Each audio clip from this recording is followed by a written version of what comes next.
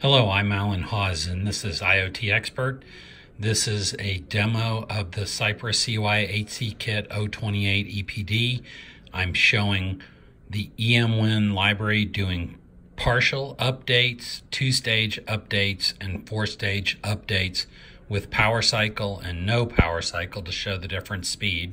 You can see the average speed of each of the screen updates. On this one, you can see the flashing of the multi-stage update. On this one, you can see the four-stage update.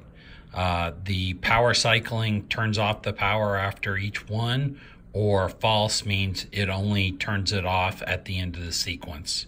At the end of this thing, you'll be able to see the total time it takes on average to do each of these steps.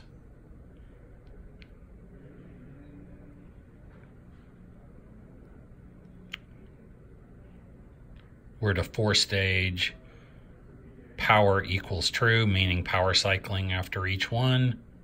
And there are the results. So you can see it's quick to do the partial updates with no power cycling, and it's nearly 300 milliseconds to do four-stage updates with power cycling. That's it.